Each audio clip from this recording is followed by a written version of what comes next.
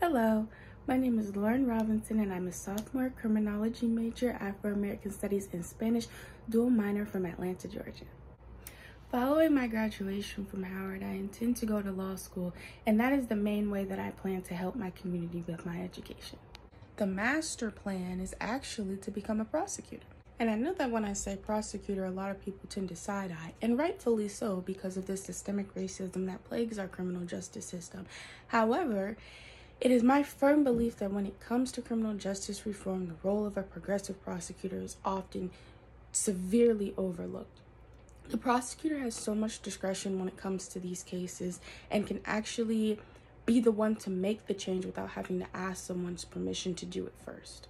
A prosecutor can decide to not charge someone at all, to charge them with a lesser charge, or to simply recommend to the judge that they get community service rather than, a jail sentence or probation. So, with that being said, the primary way that I plan to help my community with my education is to completely overhaul the criminal justice system to ensure that everyone, regardless of their race, class, gender, or anything for that matter, receive an equitable sentence that aligns with the severity of the crime. This way, I can do my part to help end the mass incarceration and over-policing epidemic that has negatively impacted the Black community for generations. I believe that all of us, myself included, have a role and responsibility to play in helping the United States create a more perfect union.